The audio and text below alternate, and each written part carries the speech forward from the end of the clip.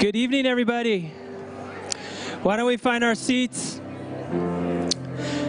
Merry Christmas to everybody. I got to tell you, the sounds of everybody laughing and visiting and enjoying one another is a beautiful thing. And tonight, we want to welcome you to Christmas Eve candlelight service. This has become quite a tradition. I know for some, this is part of your family tradition, and that we're very honored that you would come and share this time with our church family. We're going to sing some songs of Christmas and read some scripture. And then, as we always do, we'll end the time with the lighting of candles and proclaiming Jesus is the light of the world. How many of you know Jesus is the light of the world? Amen? And we have hope. We have hope. And so as we sing these songs, they're more than just traditional songs. They're songs of hope and songs of worship.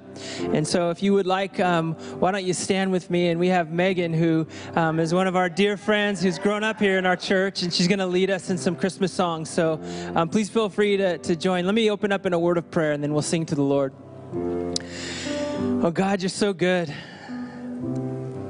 Lord, we just thank you for a place to be together as a community, to take pause in the midst of a busy season and to remind ourselves why we celebrate. We celebrate you, Jesus, a promise that was given, and God, you were faithful to complete that promise, that you sent your Son into this world as a child, and we celebrate his birth. God, as we sing these songs, as we read these scriptures together and light candles, may we experience your joy and your peace. And for anyone in this room this evening that's struggling in any way, God, I pray that you would bring hope to their situation. We look to you now, Jesus, and we honor you together in your precious name. And everybody said, amen, amen. Oh, come, all ye faithful, joyful and triumphant. Oh, come, oh, come ye to Bethlehem. Come and behold him, born the King of angels. Oh, come, let us adore him.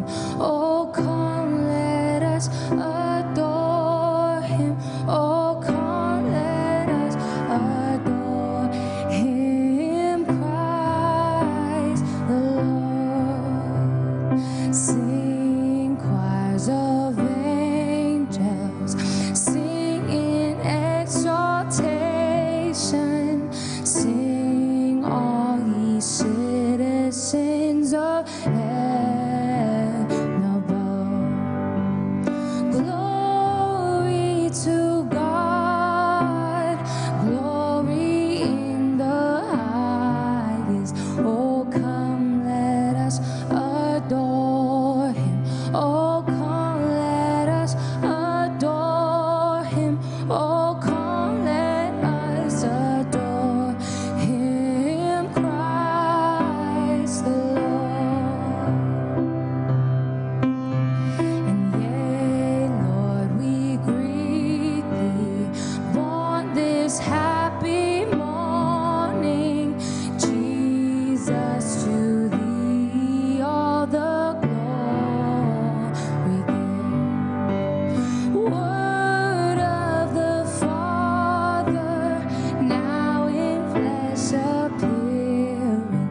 Oh, come, let us adore him. Oh, come, let us adore him.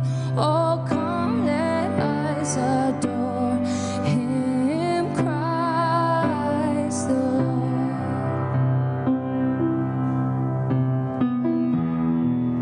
I invite you to just take this time to worship, to usher in the presence of the Lord as we celebrate the Lord coming and saving us.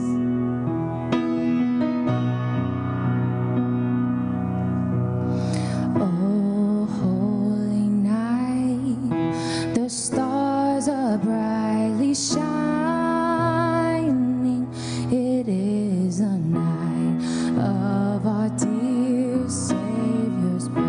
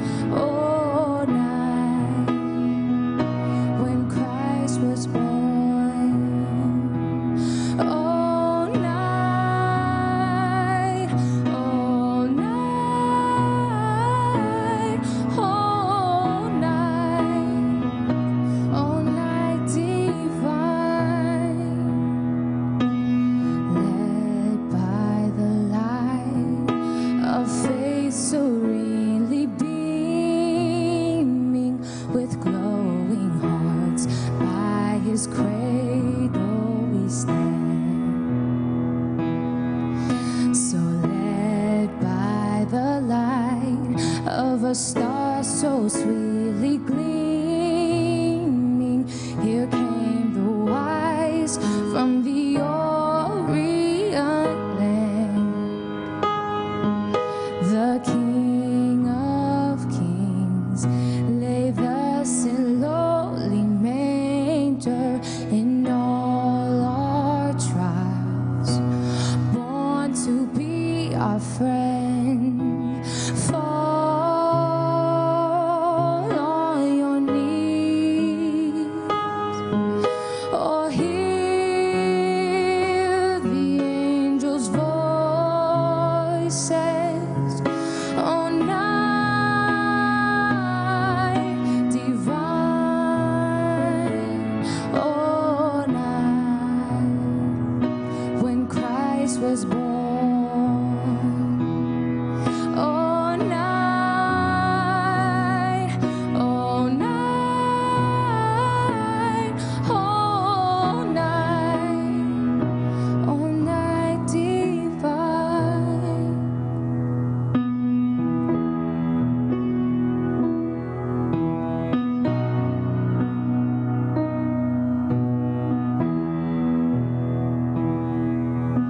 Silent night, holy night, all is calm and all is bright.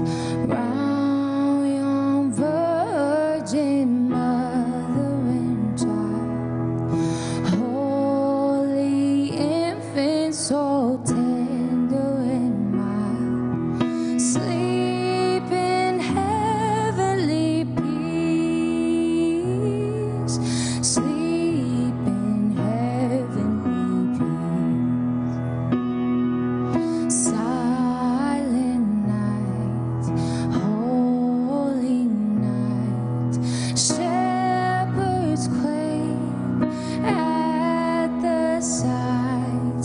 Glory stream from heaven above.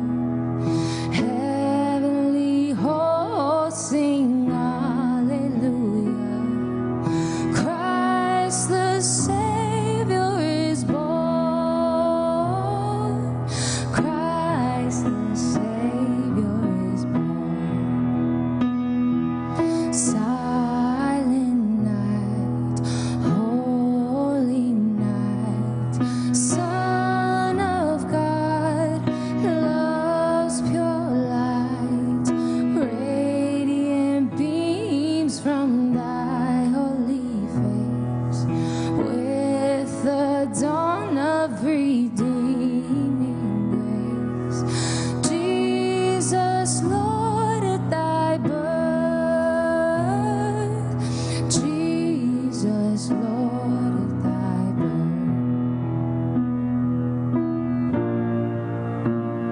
Pastor Danny said that you guys have been singing this song a lot in church lately. It's called Waymaker. It's about how the Lord makes a way, and he's a miracle worker.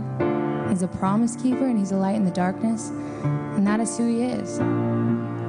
So I encourage you just to, sing this song from your heart and really just let those words sink in. Because the Lord is so good. You are here, moving in our midst. I worship you. I worship you. You are here, working in this place. I worship you. I worship you.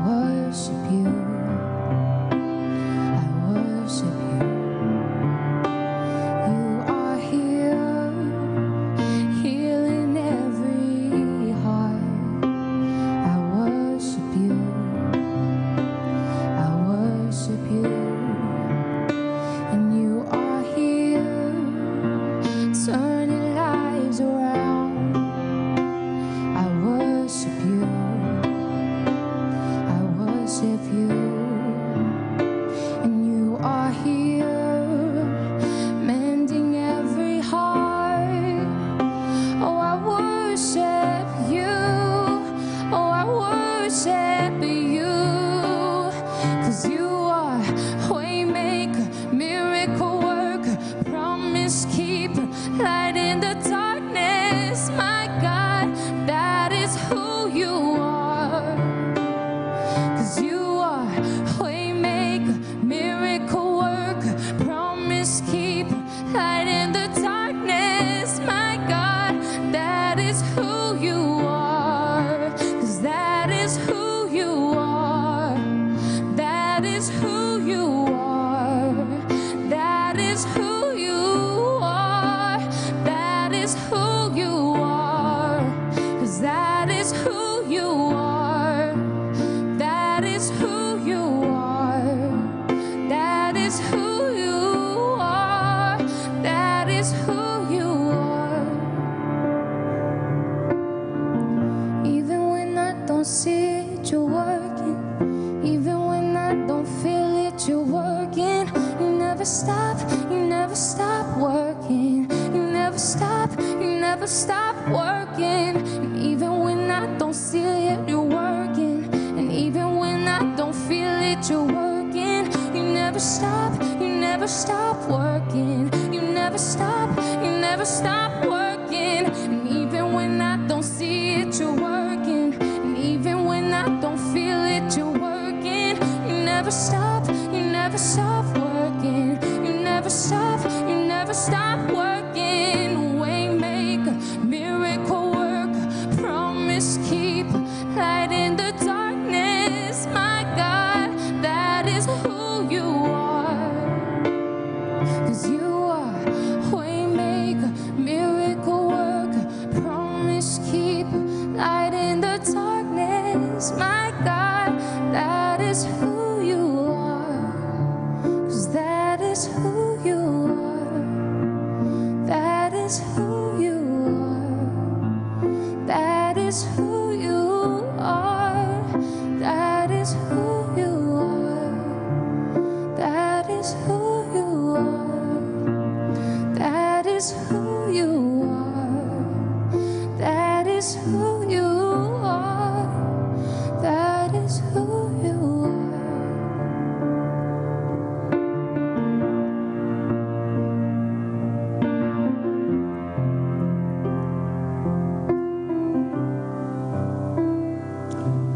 As Megan said, we've been singing that song quite a bit over the last several weeks, and the part about that song that I really connect with is that God is a promise keeper. He never fails, and when He promises something, He will complete it, even when it doesn't feel like it's happening on our time frame. And I wanted to encourage you with that. We're going to have one more song, but before you sit down for this one, because you're going to want to sit down for this song, but before you do, why don't you turn and say hi to someone. Listen, I was just at a church service. Let me just say this real quick before I lose you. Forget it. Just do your thing.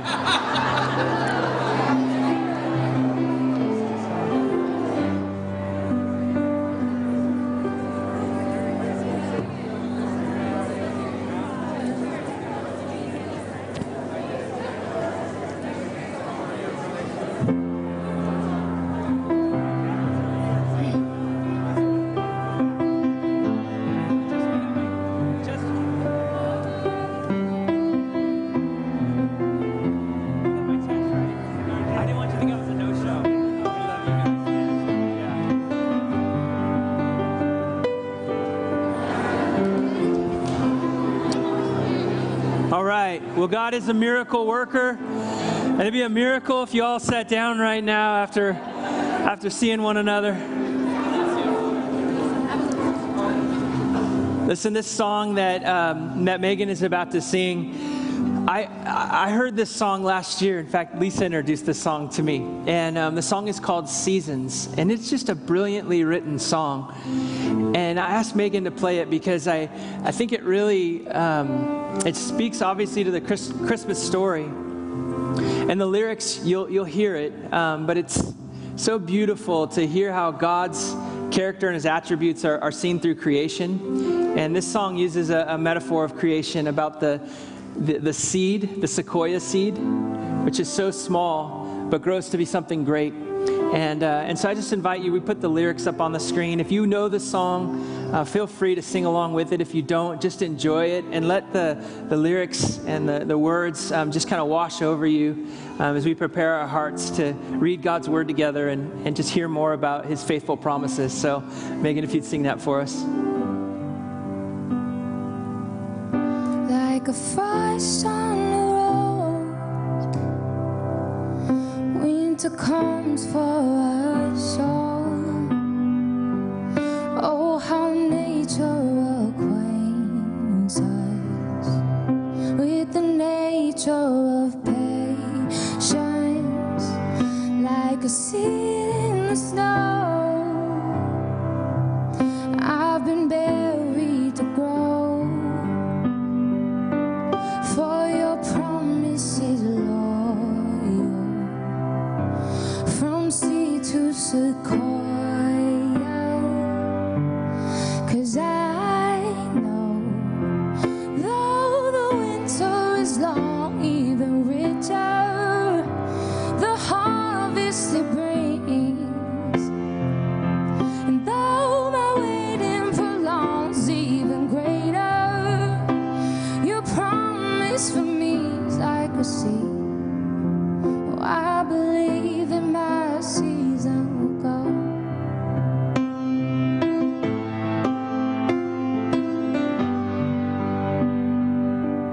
Lord, I think of your love like the low winter sun.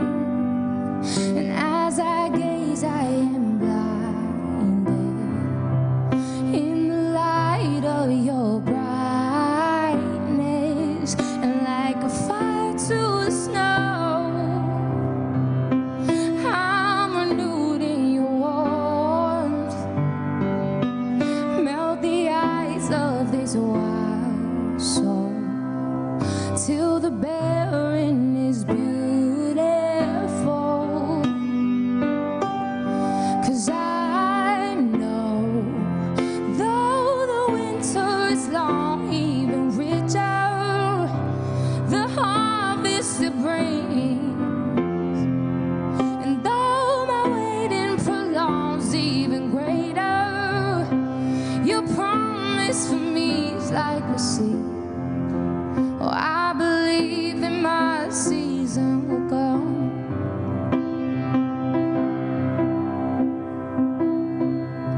And I can see the promise, I can see the future.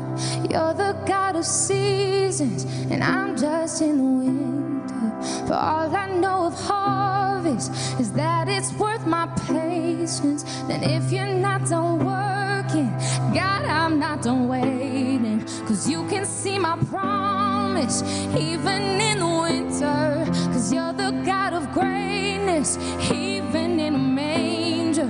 For all I know of seasons is that you take your time. You could have saved us in a second.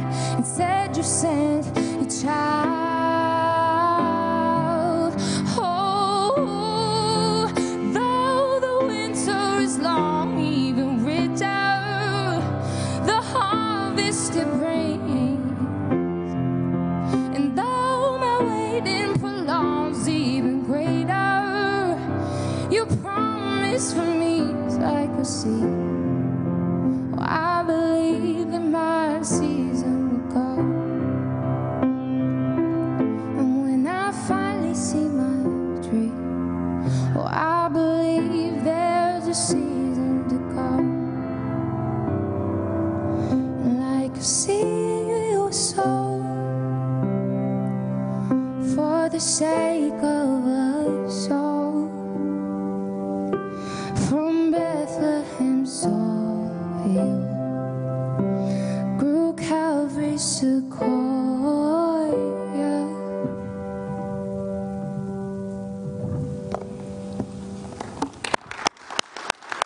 Thank you, Megan.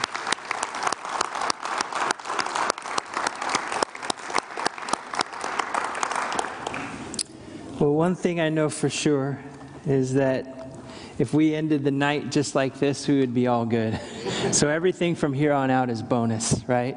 Megan, thank you so much for leading us. And that song, it just, I don't know about you, but when you hear it, it just, man, doesn't it just capture your heart? And the depth of those words. And I had done a little bit of research on the man that wrote the song, and he's actually an Australian guy, right? And he shared about how his family took a vacation to California, and he was just a teenager, and he was so captivated by these gigantic, enormous redwood trees. Have you ever seen them? They're massive, and that had just kept in his mind. And so as he was thinking about that and the process that you go through, and how many of you are somewhere in a season or in a process? I mean, come on, raise your hand. It's an easy question. We're all in one. And winter is a particularly difficult one, it seems. And the Bible is full of agricultural metaphors, right? And one of the things that we know about farming or anything agricultural is nothing moves quick, right? That there's a lot of work, a lot of preparation, and then waiting. And patiently you wait. And for those who wait patiently, and for those who've prepared the soil properly, and the trust in the process of what? A seed, a soil, and then light, right? And as light brings life to that, it sprouts and it grows. And then when harvest comes, man, it's celebration time, isn't it? And that song is about that. I thought it was interesting to, I pulled up some pictures on the internet to look at what a little seed would look like of a gigantic, that's not my finger, by the way, that's somebody else's. And that's a tiny little sequoia seed. And that sequoia seed gets planted into some rich soil, and that rich soil produces this little shoot, right? And that little shoot turns into this thing here. It doesn't even make sense. It's phenomenal. And as certain as it is that little seed has life in it and will grow and form into something so beautiful and so huge, it's the same metaphor of our spiritual lives. It's the way that it is in our lives. And some of you are going, yep, I get the waiting, right? I get the process. But Christmas and Christmas Eve and the Advent season is about anticipation. It's like on the edge of your seat. I know there's some kids in here, and I know you're pretty excited about tomorrow morning. I'm pretty sure you're excited about tomorrow morning. If you're anything like me, tonight is just forget it. You're not even probably going to be sleeping that much. You're going to be trying to peek out and see where, when Santa comes, right, or whatever. But you're excited for the gifts that come in the morning. And for some of us who are still children at heart, we're the same way, man. We're barely going to sleep tonight because we want to see what our husband or our wife got for us, right? We want to experience that childlike faith and that joy of getting gifts. But see, Advent is about anticipation. And it's anticipation of a promise. Jesus came. God was faithful to his promise. It happened, right? The baby came. And the baby came, and the baby grew to be a man, and the man came and bore the weight of the sins of all humanity and grew. I love that line that it says, from Bethlehem's soil grew Calvary's sequoia. Wow. See, that's the perspective of the Christmas story. It's one big story. It's not just celebrating a baby in a manger. It's celebrating the Son of God coming to us as a man, and living and growing and without sin, going the full distance of death on the cross and then resurrection. I want to reflect on this lyric once again. It says, like frost on a rose, winter comes for us all. How nature acquaints us with the nature of patience. How many of you have prayed for patience before? It's a prayer that God loves to answer. And the answer doesn't always come in the way that we want it to, right? We don't just get like a bucket of patience, right? We get opportunities to grow in our patience. And it can be a difficult process, but it's a very worthwhile one as we grow and we mature. And so for centuries, well, let me finish reading. With the nature of patience, like a seed in the snow, I've been buried to grow. And this is the line I love. For your promise is loyal, right? Your promise is loyal from seed to sequoia. Do you know God has a perspective way different than ours, right? He has an eternal perspective, and he sees the whole process. What do we see? We see the seed, and we see waiting and waiting and waiting. And it's the story of the Bible. In fact, the children of Israel had been promised a Messiah, a deliverer, one who would bring them hope and freedom and deliverance, right? And you go all the way back to the book of Isaiah. And I got to tell you, last night I was struggling a little bit, and I got up and I went for a little bit of a walk, and I opened up Isaiah chapter 9. And when I opened up Isaiah chapter 9, it was just like a flood of hope and joy came over me. I even got a little teary, I'm just getting a little vulnerable with you here tonight. But as I did, it was just powerful to read these words, but to know the context and know the story, that for centuries of waiting, right? And in the time that this is being written to the people of God who are buried as a seed in exile, and they're hearing of hope of something greater and something better. Christmas reminds us that there are better days ahead. Christmas reminds us that there's hope. Christmas is about anticipation, and it's about joy. And here's what the passage says. And I want you to hear some of these things, especially in context to light. But in the very first part of Isaiah chapter 9, I'm not going to preach on it because we promised a 1-hour service and we're going to deliver tonight. But it says this in Isaiah 9:1. Again, keep in mind where the people are when they're hearing the words from their prophet Isaiah, their trusted prophet.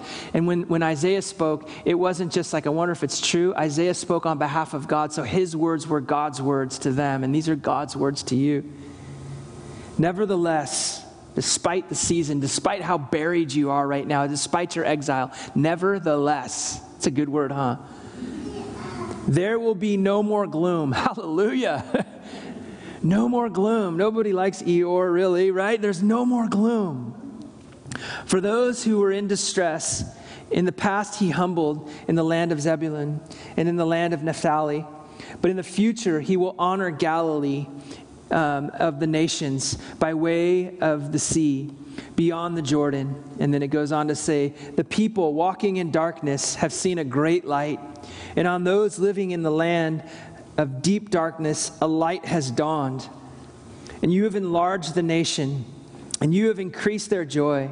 And they'll rejoice before you as a people rejoice at harvest, as warriors rejoice when dividing the plunder. For as in the day of Midian's defeat, you have shattered the yoke that burdens them, and the bar that crosses their shoulders, the rod of their oppressor. Every warrior's boot used in battle, and every garment rolled in blood will be destined for burning, for fuel in the fire. Kind of gruesome language, but what it's talking about is there's no more need for that stuff. There's peace on earth. Verse 6 says, this is the one you're going to know. For unto us a child is born. Sound familiar to you? For to us a son is given, and the government or authority will be on his shoulders. And this is what he's called. And this is your gift. This is your Messiah. This is Jesus.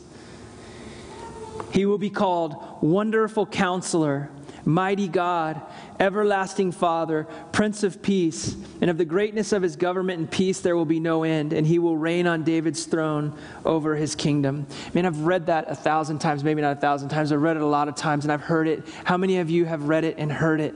And it's true every time. And as you hear it, I want you to hear these words about who Jesus is, who this gift of the Savior is to us. He's a wonderful counselor. Some versions of the Bible just call him wonderful and then counselor. Either way, it's great, right? He's wonderful or he's a wonderful counselor. He's perfect in all of his ways. How many of you know when you need advice and when you're down and when you need a perspective, you don't want a poor counselor. You want what kind of counselor? A wonderful counselor. The one who is known as truth. He doesn't just speak truth, he is truth. He's a wonderful counselor. He's a mighty God. This whole thing is complete in all of its ways. Not only does he counsel us in truth, but he's mighty in his ability and in his power. He's mighty, a mighty God. He's an everlasting Father. That means that he's faithful from beginning to end, that he'll never leave, never forsake us, that faithful is his name, loyal and true, and faithful is he to every promise. He's an everlasting Father. And this last one, in his way, it describes him as the Prince of Peace. We talked a little bit about on Sunday how in the time of the announcement of Jesus that there was this proclamation of peace on earth. And peace on earth was far beyond the ceasing of conflict and war. Peace comes from something deep within us, as the Bible describes it in the book of Philippians, as a peace that transcends or it passes all understanding, a peace that guards our heart and our mind in Christ Jesus. This is what we have in our gift, in our Messiah and our Savior, that we get peace when we shouldn't have peace. How many of you can agree with me and you know that in this world right now we need some serious peace? In just a little while, we're going to be passing around a flame, and the flame signifies Jesus as the light of the world, but as we carry it, we're carriers of his light into dark places. We're bearers of truth. We're bringers of hope. And we're reminded that that hope is in us. And along the way, in the midst of a tumultuous world, in the midst of ups and downs, isn't it a privilege to know that we can have peace and we can have stability, not just for our own enjoyment, but to change the atmosphere of the room, to bring peace to anxiety.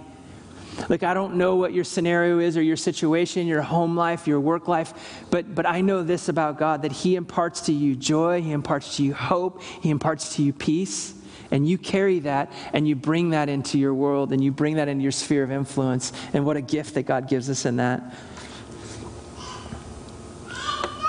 Hallelujah. It says this, as we round out this final verse of 7. It says that he will reign on David's throne and his kingdom forever, establishing it, upholding it with justice and righteousness from that time on and forever. I love this line. The zeal of the Lord will accomplish this. I know some zealous people. I know some people who are high energy, who can get things done. But I just got to tell you, the highest energy, zealous person that I know pales in comparison to the zeal of God.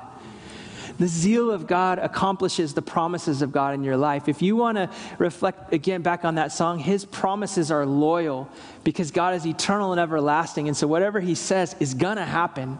And Advent reminds us that when we as the church sit back in anticipation of his arrival or his birth, it's not just the one arrival. It's not just because he already came, so we know that's going to happen. So if he kept that promise, guess what? He's keeping another promise too. The other promise is he's coming again. He's coming again, and this time he doesn't come as a baby, right? This time he comes to fix stuff. How many of you would agree with me that stuff needs to get fixed?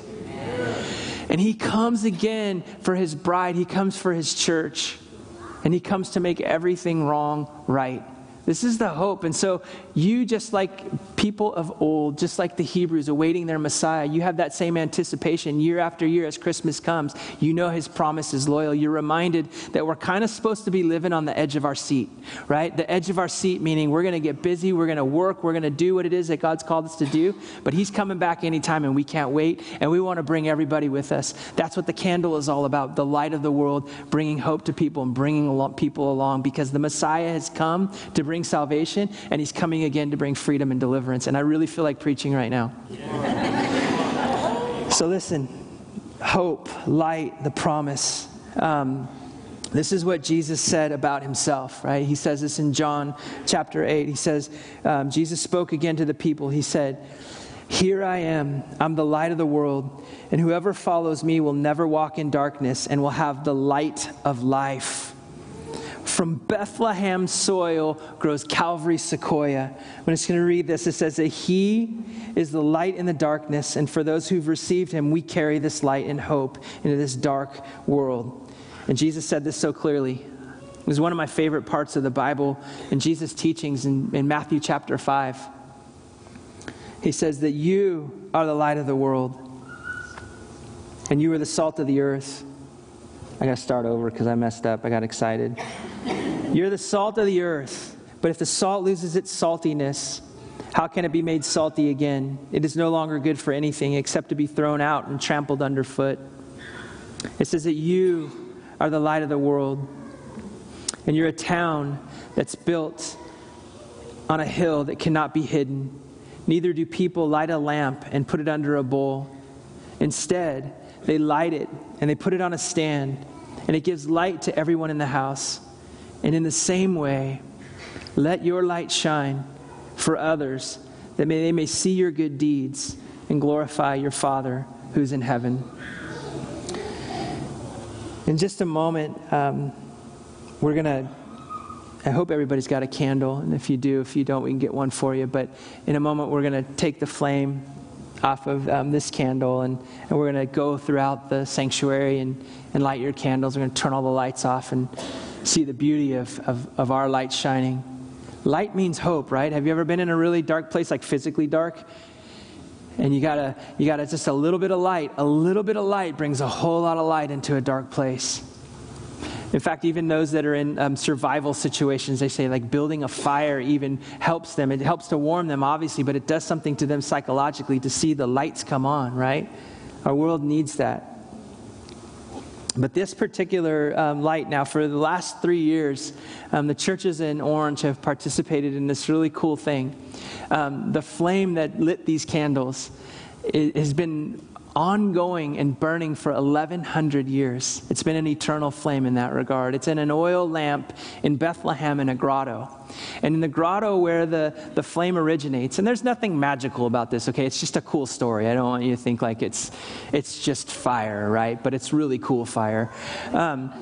In this grotto in Bethlehem, it's the historical site where Jesus was believed to be born. And so for centuries, followers of Jesus, worshipers of God, have kept to a tradition and always wanting to remember that light came into the world, and so they kept this oil lamp burning. How cool is that? And so what's even cooler is that somewhere along the way, this light began to pass from person to person, from worship, from places of worship to places of worship, and then it went outside of Bethlehem and came from city to city and town to town. And a Boy Scout from Austria gets on a plane every year. I don't know how they choose them. I don't know if it's like you cast lots or whatever, but it's this Boy Scout's turn. And he certainly has a really cool patch for it. I know it, but he goes to this grotto in Austria, and he captures the flame, and he puts it in an oil lamp, and he takes it from Bethlehem, and he goes and he captures it, and he gets on an airplane with Austrian Airlines, right? I mean, you can't even take like deodorant on a plane, but somehow this kid gets a flame, so he's got an inside track with Austrian Airlines, and that flame makes its way over the seas. And it lands somewhere on the East Coast, and it gets in different cars, and people walk with it, and they march with it, and it all culminates together to Christmas Eve, where there are services happening all around our city, all around our state. And all this to say, one of the pastors in the city got onto this, and he said, hey, why don't we all meet down at the Circle or the Plaza? Why don't we meet down at the Plaza and at the nativity scene, and we'll gather some people, we'll sing some songs, and we'll pass that flame on, and then you take it to your congregation, and you take it to your congregation. So a couple nights ago, we went down there, and we got the flame, and I got to tell you, we've been babysitting this thing for a couple of days now, and it is a lot of pressure to keep this candle lit, man. Our house smells like pumpkin because we were down to the pumpkin candle to keep it lit, and so but the whole time that we're like nurturing this flame, you realize how precious it is, right? Not the magic fire. That's not what I'm saying. I'm talking about the story. Right? The story. Tradition is really important because tradition is like a house for truth, right? It's some vehicle that helps us understand. We don't want to worship the tradition, but what's inside of the tradition. This is a tradition for some of you. I talked to somebody who said this is their 7th year of being here. Others of you can count on your calendar the amount of times. Maybe for some of you it's your first time. But a tradition is something that gives you a grounding to be able to take the pause that you need to stop for a moment and capture the truth. And the truth that I realized needed to be captured in this fragile flame is the gospel of Jesus Christ. It is going to go on, but it can never be tainted. It can never be rewritten. It can never be a different gospel. This is the story. The story is so simple, but so profound that God so loved the world. He loved each and every one of us, that he sends Jesus as a child.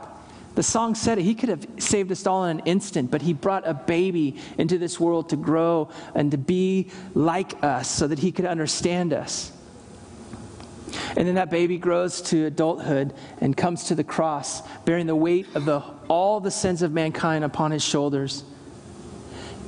He dies on that cross, but he doesn't stay dead. He's resurrected, and he lives today, and he's coming again. And this is the story. This is what we remember. This is the truth. And this is part of our anticipation. And so I'd like to invite Pastor Andy and Pastor Scott and Millie, if you'd come, and Rochelle. And we're going to light these candles. And we're going to make our way over to you. We're going to light your candle. And as you get your flame, would you pass that on to somebody else until we have all the candles lit? And then when we have all the candles lit, we're going to shut the lights out for a moment. Just going to take some time to think about what we're doing here. We're going to take the time to think about Christmas. I got to tell you, in this season, I did the craziest thing yesterday. I went to the block, or whatever they call it now, the outlets. And I had to park like 6 miles away, and I had to like fight people to get what I need to get, because everything is so chaotic. Are you with me? It's not chaotic right now. This isn't a sanctuary. This is peace. And this is a reminder that when you leave here, you're going to have more celebration. And there's this announcement. Let me read this announcement, right? This announcement that the shepherds give, that the angels give to the shepherds, is what I hope that you leave this place with. It says, "And there were shepherds in the field nearby, and they were keeping watch over their flocks at night. And the angel of the Lord appeared to them, and the glory of the Lord shone around them, and they were terrified. But the angel of the Lord said to them," listen, here's what I want you to hear. "Do not be afraid. I bring you good news." Come on, everybody say good news. Good news. You need good news. This is good news. This good news will cause you great joy. I'm going to do it again, even if it feels cheesy. I want you to say great joy. Great joy. Good news of great joy for all people, that in the town of David, a Savior has been born to you. He is the Messiah, and this will be a sign to you. You will find the baby wrapped in clothes and laying in a manger. And then suddenly, a great company of heavenly hosts appeared with the angels, praising God, saying, "Glory to God in the highest." And listen, "Peace on earth to those in whom his favor rests." Think about this announcement. Think about this joy. Think about the hope that you have as you hold the flame. The light of Jesus, the one who says, "I am the light of the world." He's in you, he's for you, and he saved you. And you hold his truth, you hold his light, you hold the gospel, you hold joy, you hold good news, you hold peace. And as you're passing it on, it's a reminder of that. And we don't just pass it on in church. The most important place for it to be passed on is outside of these four walls, where you know people who need it the most. And so Megan's just going to play a little bit on the piano. We're going to come to you with fire, and then we're going to pass it on to you.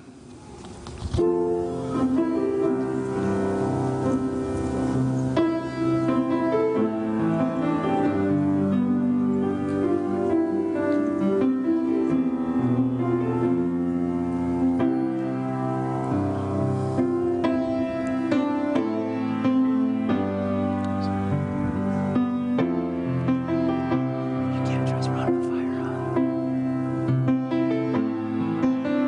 You can make it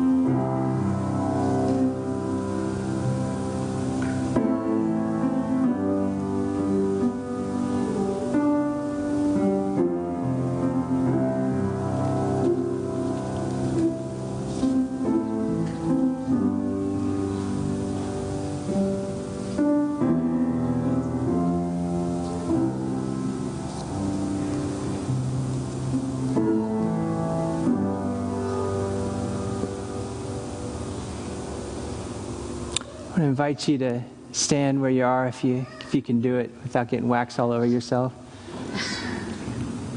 How beautiful this is. Look around. Look around and see. It's what joy looks like. It's what peace looks like. It's what hope looks like.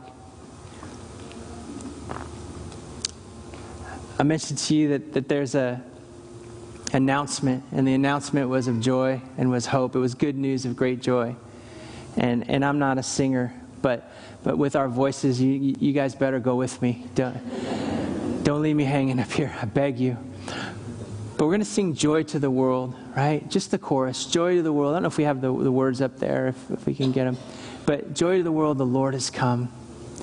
Can we just read the words out before? Or maybe we don't have them, so we'll just sing them. Here we go. Ready? Joy to the world, the Lord is come. Let earth receive her King. Let every heart prepare him room. And heaven and nature sing. And heaven and nature sing.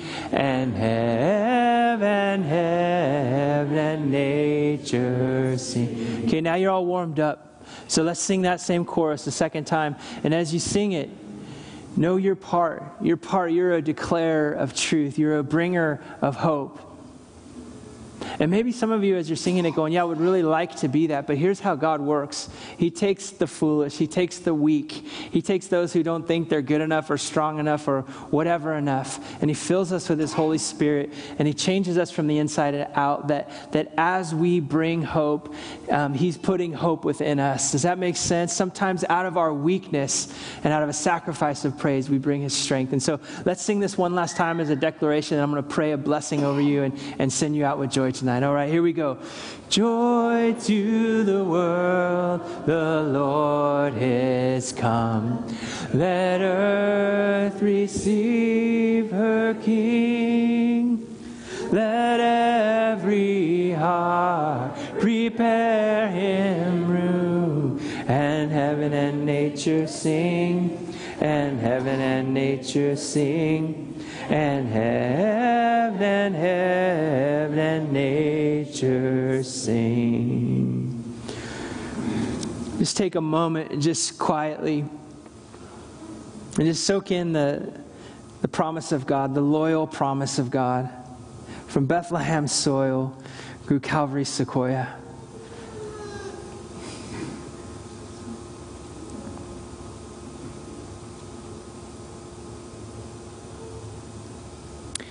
God, I declare hope, and peace, and joy, the fullness of your Holy Spirit over your people tonight. Jesus, you came, God, just as you said. And we thank you, we can depend upon your faithful promises. If you are faithful to that promise, you're faithful to every promise. Thank you that you're coming again. And here's what I want you to hear tonight. You, no matter what you think about yourself, no matter how you feel about yourself in this present moment, but you're the light of the world. You're a city that's built on a hill that cannot be hidden. People don't put this lamp under a bowl. Instead, they put it on a stand because it gives light to everyone in the house. And in the same way, this is your mission. Let your light shine before others, that they may see your good deeds and glorify your Father who is in heaven.